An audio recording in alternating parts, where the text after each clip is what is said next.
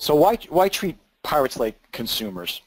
Over the past few months, Michael, Vic, and I have been talking about piracy and the problems that software manufacturers face in selling online.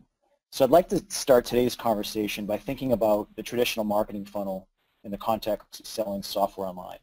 Now, I realize that there are a lot of complex marketing funnels out there, but for today I just wanted to use a simple one, this view of the funnel where we have traditional awareness, consideration, purchase, and then advocacy as the metaphor. Of course, the purchase phase is obvious. It's ideally where the sales conversion happens. It's also where you have abandonment and where some prospects start to leave.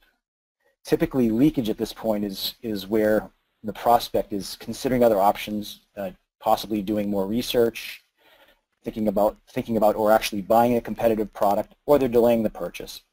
But it's also where piracy occurs and where that leakage happens.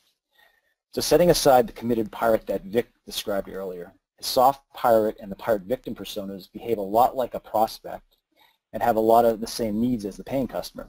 The key difference, of course, is that as they move down the funnel at purchase, there's an escape, which ultimately represents another opportunity for you and your team.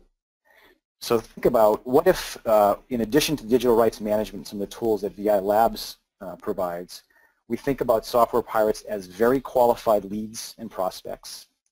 Think about them as a lot like a trial user or a fan or potentially even a power user. With that mindset, how would your tactics for conversion change?